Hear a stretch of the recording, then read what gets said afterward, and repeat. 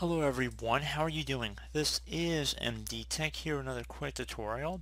In today's tutorial, I'm going to show you guys how to hopefully resolve if you're getting an update error with Windows that says the update is not applicable to your computer. So you just want to make sure that you're using the correct version of the update that corresponds to your version of Windows. So one thing you do in order to do that or figure that out would be to open up the Start menu, just click on the Start button one time, type in System. Not the best match, but one of the better matches underneath Settings should say System here. You want to left click on that. Underneath System should say your processor type as well as if you're running a 32 or 64-bit computer, so operating system as well as processor. Most people it should be in sync, so it's a 64-bit processor, it should be a 64-bit operating system. There might be some there's a chance that there could be some mixage here. There's a chance that they could be different, but for most of you, it should either all be 32 or all 64. Whatever the operating system is, in my case, is the one you want to go with. So I would just go with 32-bit version. So that's where a lot of confusion can come in if you're trying to download a 64-bit update for a 32-bit computer, or potentially vice versa. Another thing we can try here would be to close out of this, open up the Start menu, type in Troubleshoot. One best matches should say Troubleshoot. Left click on that one time.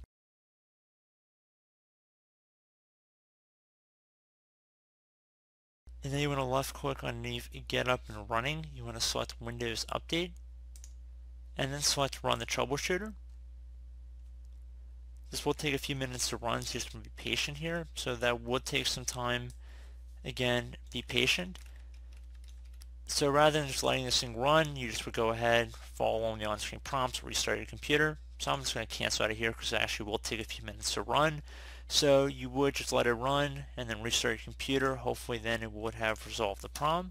If you're still having problems, another thing you can try here, and that would be to go ahead, open up the Start menu, type in CMD. Best match should come back with command prompt. You want to right click on it and then left click on Run as Administrator. If you receive a user account control prompt, you want to left click on Yes. Now I'm going to have a couple commands in the description of the video. I want you guys to just run each one independently, and then once the one is finished you can run the other one. So the first one's going to be a DISM command, so I'm just going to copy it out of the description of my video, copy it to your clipboard, and then go up to the command prompt top bar here, right click on it one time, left click on Edit, and then left click on Paste.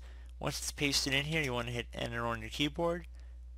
So you might be able to run this successfully. If not, it's not the end of the world.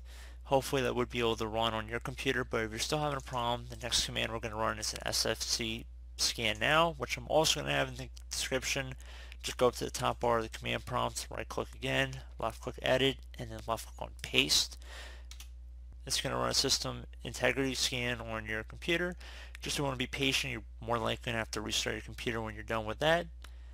So once that's done, restart your computer, see if that has resolved the problem. Again, we're kind of getting a little bit further down the rabbit hole on this one, but hopefully that the first method I went through about checking if you're doing the proper 32 or 64-bit download, that should probably be able to fix most of the problems for you guys. So if you're still experiencing an issue, we can try one more thing I'm going to do in this video, and that would be to open up the Start menu, type in region. Best match should come back our region and language settings. I'm going to left click on that.